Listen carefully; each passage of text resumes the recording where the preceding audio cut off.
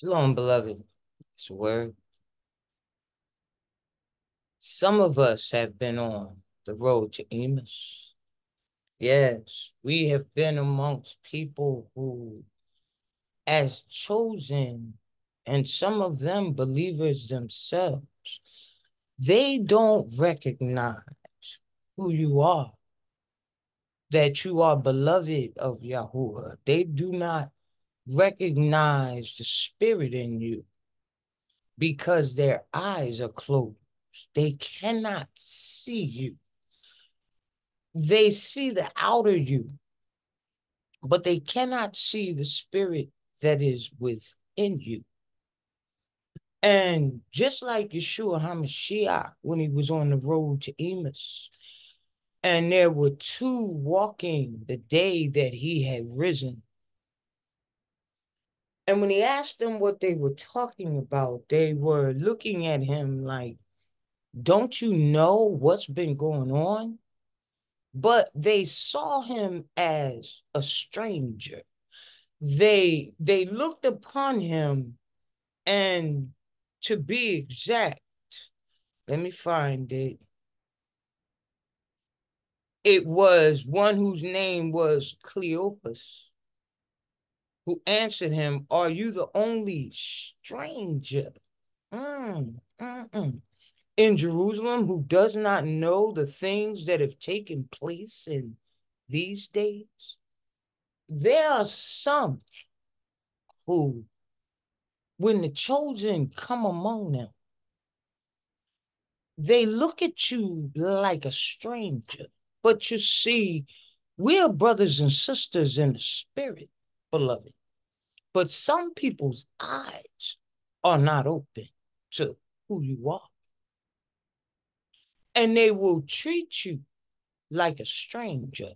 They will look at you like a stranger, never understanding the blessing of the spirit that is amongst them. And they will speak of the word, which is a beautiful thing. But that living, breathing, walking word is with them. And just like Yeshua HaMashiach started expounding to them that all the things that they were discussing had to take place. It was written in the book of Moses. He went through the prophets and the Psalms, explaining to them all those things had been prophesied about him to take place. When they got to the town of Emmaus, Yeshua HaMashiach feigned as though he was going to go further, and they pressed him to come in with them because evening was drawing nigh. The day was ending. And he went into the house with them, and they sat down to eat. And he started expounding. He was still talking to them. And he took the bread, he blessed it, he prayed over it, he broke it and gave it to them. And once he gave them that bread, their eyes were open to who he was, and he vanished out of their midst. There are people that will be among you who will assume you're a stranger, that you don't know anything about the power of God or what's been going on. You don't know.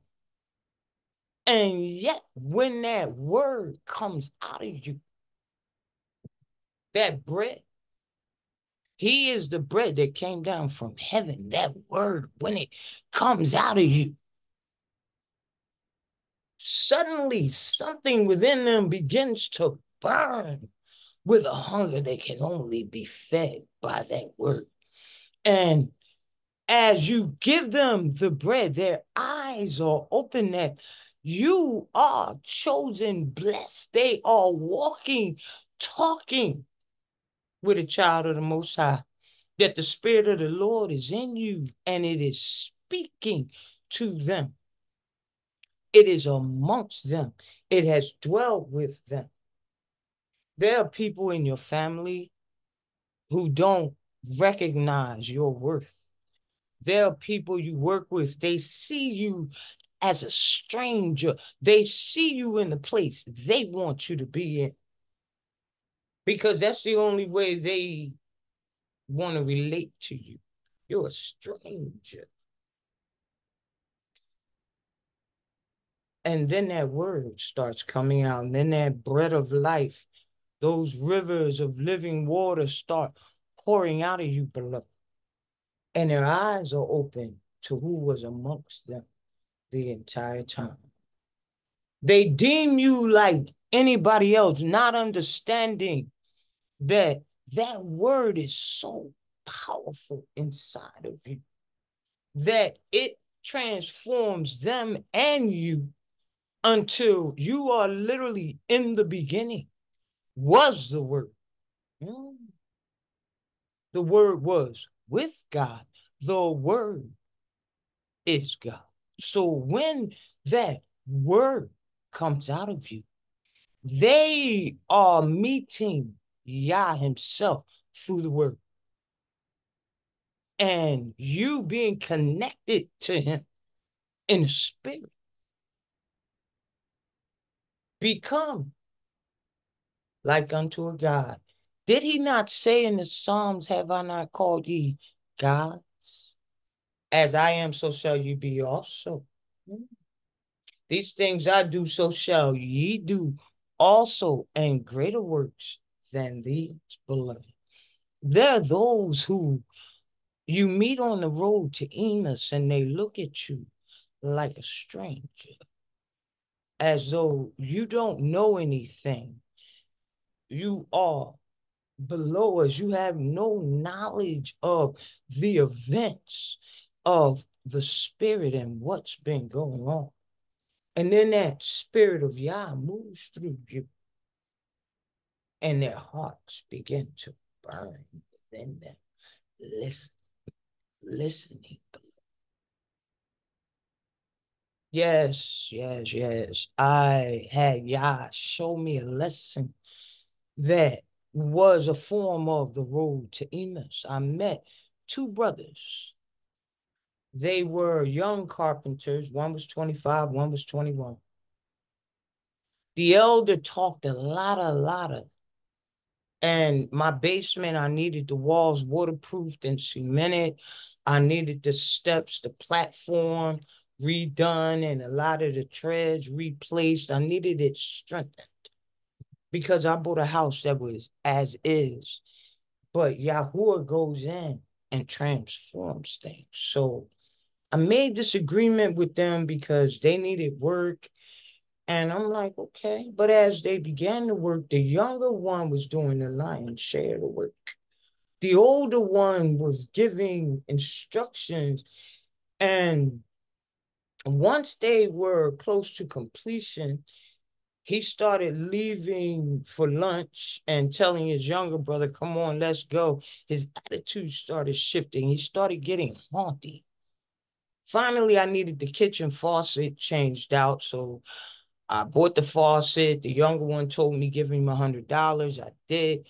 He got it done probably in 15, 20 minutes. Younger brother was good and he had a beautiful attitude. I paid him as soon as he completed the work. But the older one started getting mad. We deserve more money. We did better work. And I'm like, everything you asked for, I agreed to do. Pay you. The other thing was I told him, I belong to Yahuwah. That's my father. I don't do intentional evil. I did not lie, nor did I cheat you. But he became angrier and angrier and finally walked out of the house. And he said, look, they were supposed to put ceramic tile on the basement floor. Maybe I'll be back Monday. I'll call you. I'm like, there's no need to call me. You don't want it done? It'll get done. Well, I'll call you. No need to call me. I told you I'm a child of the Most High. I don't do evil. You're in my house and getting mad. No, we deserve more. The younger brother who had done the lion's share. Every time I looked, the younger brother was the one doing majority of the work. He's got a beautiful attitude. As a matter of fact, we paid him 3,500 to cement all the walls, put up rebar all around the walls in the basement. He's young boys. But the older one, he's haunted. You don't know. I make good money. Okay. Well, you take care. I'm starting to feel some kind of way. As a matter of fact, one of them times when he got angry, I started thinking about my guns, and the Spirit of the Lord caught me and said, no, Levada, I'm going to show you something. I'm talking the word of the Lord, but he's shifting gears. Okay, goodbye. So I contact this other contractor named Abbas, who I had known for years. He comes, he gets his crew to do the ceramic tiles on the floor. Good job. On the third day of working the floor, when some of the people that I had already become acquainted with in the crew knocked, the oldest brother was a Muslim. I'm like, what are you doing here? They doing that work for you? This my friend. I don't have no jobs. I need money. I tell my friend I work, he pay me a little bit of money. I'm like thinking to myself, you were haunty before and had the nerve to try to kick up your heel towards me getting angry. But they go in the basement, spirits like, wait, Nevada, wait.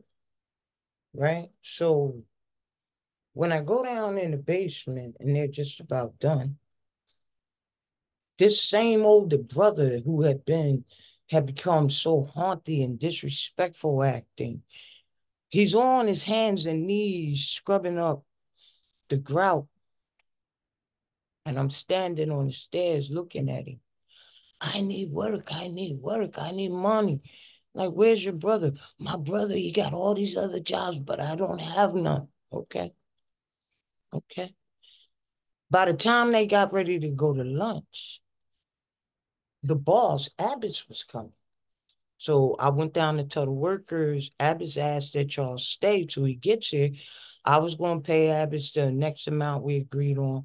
But come to find out, the elder brother used to work for Abbott's. You know Abbott's, I've always known Abbott's years and years. I was just giving you and your brother a chance. I didn't know they knew Abbott's. Then he tells me Abbott's fired him. I need to talk to him. Maybe, Abbott's own over 200 houses. He got a lot of money. I'm like, yeah, Abbott's is a kind man. He's a humble man.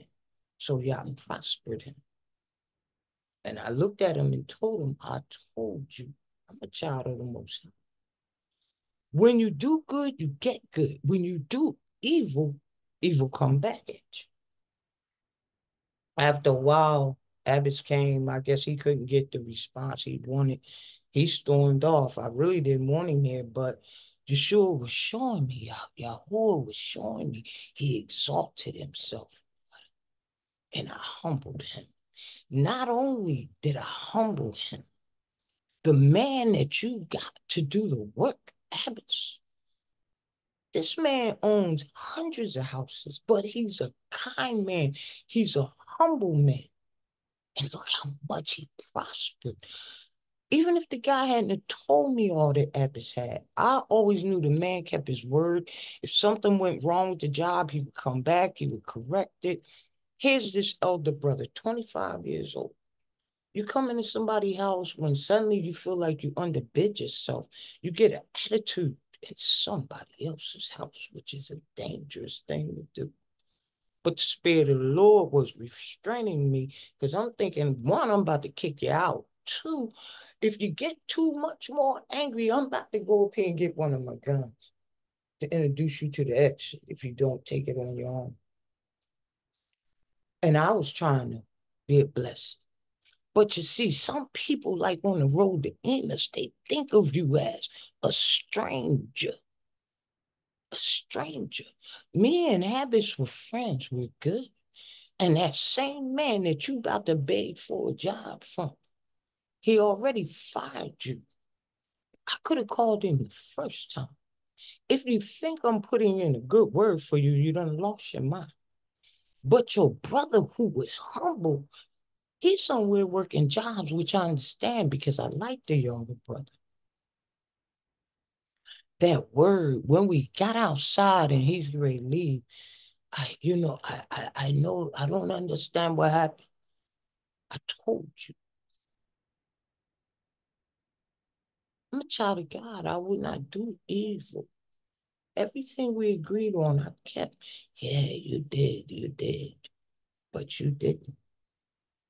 Changed up, you got upset in somebody else's house. It's a dangerous thing to do. But you see those words. When he was on his hands and knees, he wasn't even getting paid by me. He getting a runoff from the other guy as a worker bee, but he acted all big and all that when his brother was there. And the Lord blessed his brother. Here's Abbas, the big boss who I knew for years. We're friends. And I'm like, you worked for him. That's why you're working on your own now. And he fired you probably because he saw that attitude in you. The road to Emmaus, beloved. When you bless and break that bread of truth and feed it to people, and their eyes are open to the fact you are chosen and blessed by God, and you were being a blessing just being among them. Because when I chose the two young men in the beginning, it was to give them a chance, to give them a blessing, to give them an opportunity. I respect hard workers. I respect young men who are trying to do something positive with their lives. The road to Emmaus, beloved. And looking at the two, the elder wanted so much respect that my heart actually had natural respect for him and his brother until he started getting haughty and attitude. And here the man that you worked for that got rid of you is a kind, humble man. I am not surprised that he is as prosperous as he is. He's got a good spirit. Them words burn, beloved. Some of you are considered strangers when they don't even know they're walking among a blessing. And Yahuwah will reveal it to them and to you. He will let you know. When he told me, don't say anything, let him go out the door. Wait, wait. And the next time, here you are on your hands and knees, begging your friend for a handout when the job had initially been yours, but you got haunted. And the man that I called, that I would have called for all the jobs, had actually been your boss who fired you. There's a road to Emmaus that a lot of us are on, beloved. And some of them people that you meet, they think you're a stranger. They think you must not know. When they're the ones that don't know, their eyes are closed. So you be encouraged because, like I said, those things that he have done, we shall do also. Those works he have done. You're on the road to Emmaus, beloved, and their eyes are closed. But when you start speaking that word, when you bless it and break bread, hand it out to them, their eyes are open. And then you vanish from their midst.